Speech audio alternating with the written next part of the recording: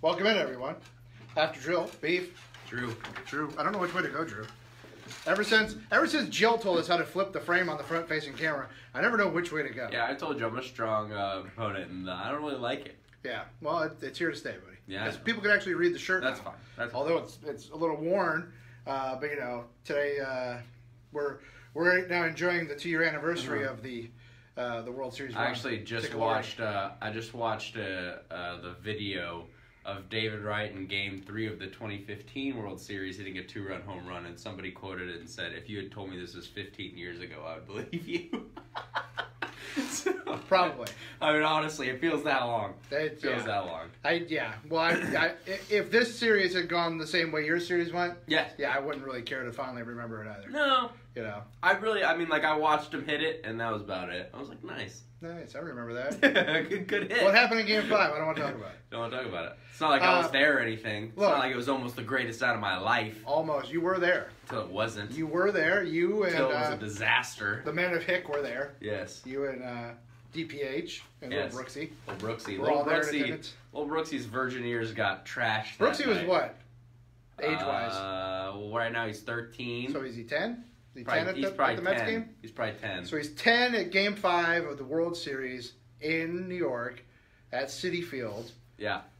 With that crowd, Little Brooksy's virgin ears. Which, by the way, at one point almost got brutalized. Me and really more just me. I was gonna include my father in it, but it's more just me. Almost came to blows with some Royal fans. They weren't doing anything. You just were angry? It's just there comes a breaking point for every man and their team when they know it's over, and you just can't take it anymore. And they're sitting right behind me, and they're saying all these little comments I don't want to hear. Yeah. Finally, the Mets scored another run, and I turned back and started screaming at them. It's probably not okay. But then, hearing this story, like 100%, it sounds like you're wrong. Oh, I was wrong. Yeah. No doubt. Yeah. No doubt, I was wrong. The best part, we had this mountain dude. I mean, he's like 6'8". He's drunk as hell, and he's literally we watched him pound like 2 burgers and a chili dog. And he's just sitting there, and he just keep pounding Royal beers. fan?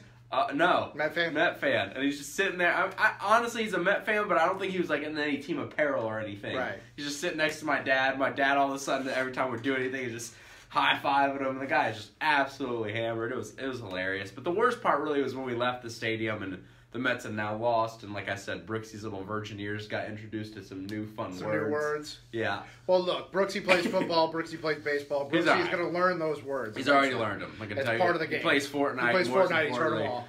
And odds are, when Mom and Dad are downstairs and Brooksy's on the Fortnite headset upstairs alone, he's used a few. I'm not trying to hang Brooksy. I'm not saying I know that for sure, but I've been that age, and I know when nobody else is around, you use those words.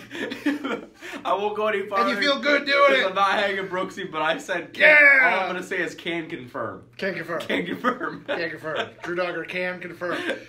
Speaking of nothing in particular, yesterday, I felt for a member of the media community. I felt like I was simpatico. I had a brotherhood with a reporter from the Detroit Free Press. As much like some grief I've received by an unnamed member of the comment section here on After Drill, a media member was viciously attacked for his wardrobe and demeanor at a press conference. Now this is the person who came after me on our comments. I will say is a lovely person and very put together. And seems to carry themselves very professionally. So I'm not criticizing the person that levied critique and complaints against me. But yesterday in Detroit, a member of the press, the Detroit Free Press, had a question to Lions head coach Matt Patricia about the Golden Tate trade. At the NFL trade deadline, the Lions traded whiteout Golden Tate to Philly for a 3rd-round pick. Some raised eyebrows at that because the Lions, although 3-4, are still right in the thick of it in the NFC North. And granted, Golden Tate isn't Julio Jones, but he was a key component of their offense. So people ask, is the team?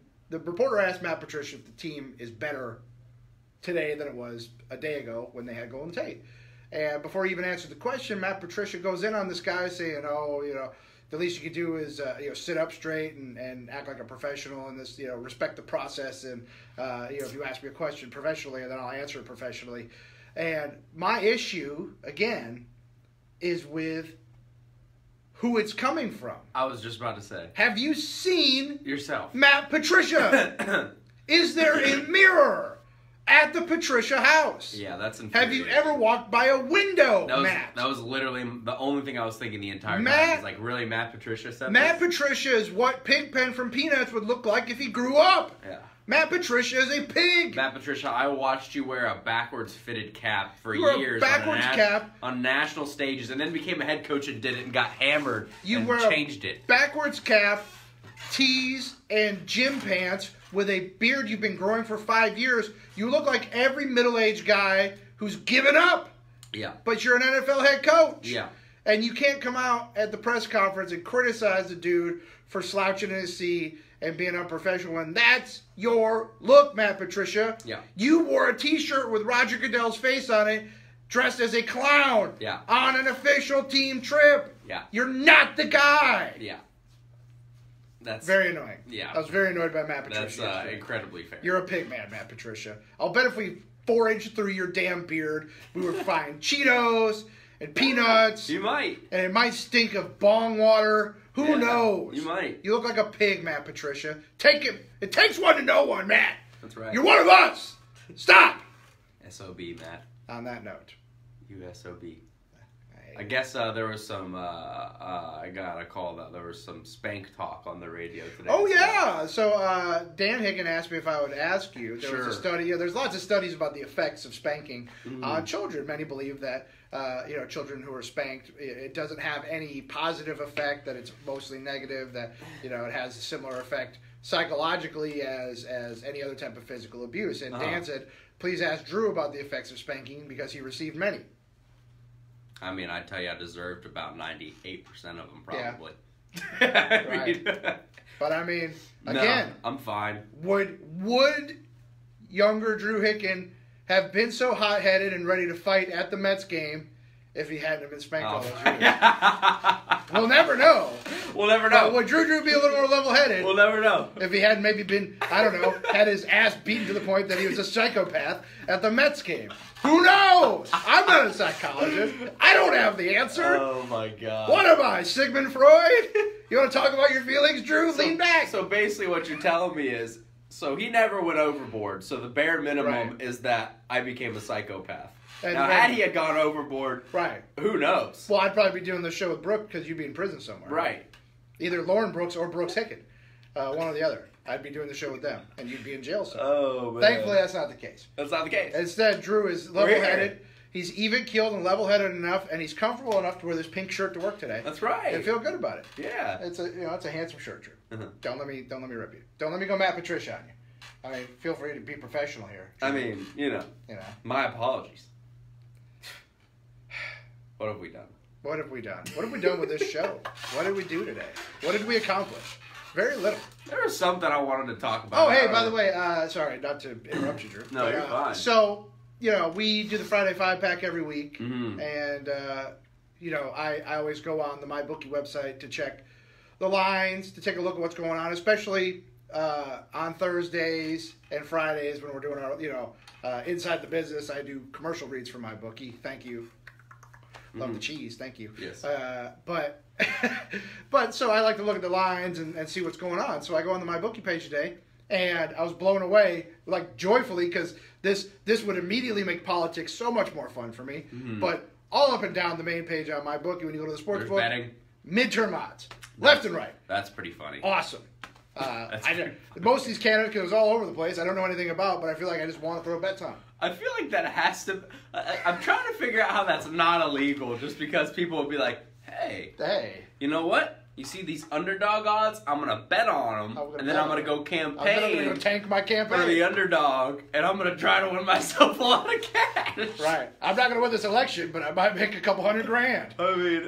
yeah, that might be... I don't know. Either way... It's fine. Either way, it struck me as funny. America, baby. I mean, it was a lot of midterm odds. There was like a whole page of it, man. It was That's crazy. funny. Like all kind of like prop bets different, and stuff too. Yeah. Well, it was all just like favorites and underdogs, but it was all over the great land. If so and so wins, will he start his acceptance speech with "God bless America"? Yeah, I didn't delve deep into the props. Right. What will be the first line of this acceptance speech? How long will his speech last? Right. Over under X amount of minutes. Right. Yeah, I'm not. I love the prop bets. I love man. prop bets. It's Super Bowl time. I love a prop bet. Man. The Super Bowl prop bets are my favorite. Over under like 90-second anthem or however long people. Right, say I think it's always around like 2:10 for the anthem. And Something you're right. like There's that. always like the color of the Gatorade. Yeah. Stuff like that. Yeah, when they dump it on the coach, what what's the color of the be, Gatorade? You know, it's good stuff like that. I love the prop bets at the Super Bowl. Oh yeah. Sam says spanking doesn't change the behavior. What it does, however, is teach right and wrong. That's one. I mean, I felt like for the most part, it just kept me being. That's one opinion. I'm not saying anybody's right or wrong. I'm saying there's studies out there that's what Dan was referencing. And please, if you're upset by what I'm saying, I mean, I gotta imagine if I was in Dan's shoes and I also raised Drew Hicken, I probably would beat his ass too because he seems like he was a real pain. He seems like he was a tremendous nuisance growing up. And if you feel differently, please don't attack us because I'm not really. We're not getting into this.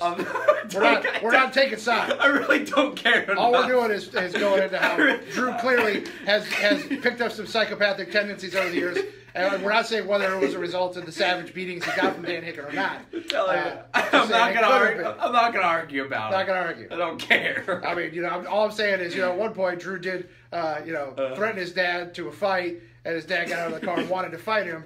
I don't know what effect that had to do with the spankings. I'm not saying it did or didn't. We're not playing the blame game. No fingers being pointed here. Just saying. You connect the dots if you want. Could there be a cause-effect relationship? Who knows? Maybe. We're not those people. You be the judge. Yeah, we're not the scientists here. We're going to sit this one out. Oh. All right. We're going to bid you farewell. We'll be back with a Friday edition after drill. As soon as I hit finish here, I'm going to spank Drew. See you guys. Love you.